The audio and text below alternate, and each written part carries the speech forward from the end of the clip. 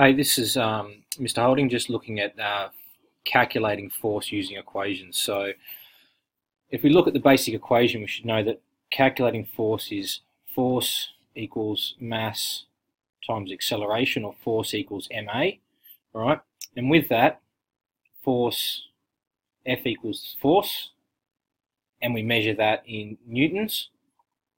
Our M stands for our mass, and of course our mass, remember, is measured in kilograms, and our acceleration, or A, is acceleration.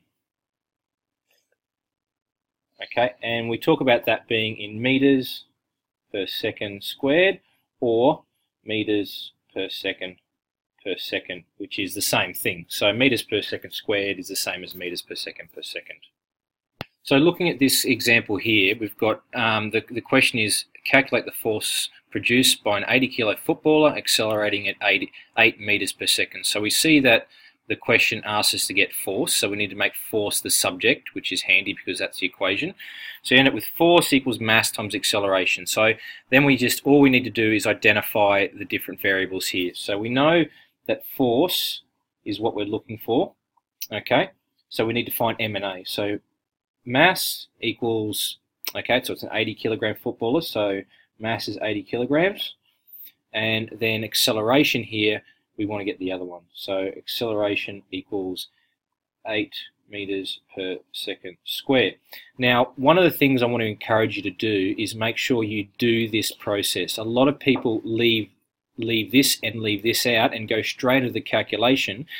And that's all good and well when you get it right, but when things are more complex, you need to make sure that you take your time. Now, doing this for the simple things means you're going to do it for the more complex things, and hopefully that's going to help you have more success. But now we've got it, we can actually go and input these values into our equation.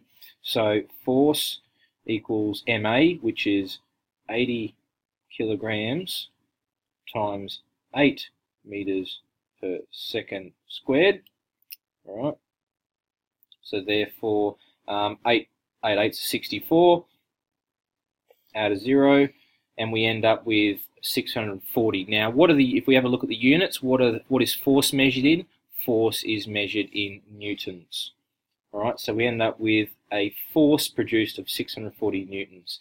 Now, how does newtons relate to kilograms and meters per second squared? Well, essentially, 1 newton is 1 kilogram per meter per second squared. All right, and that's how it works. Okay, so have a look through this again, watch this video as much as you can, and have a go at the calculations that you're going to do.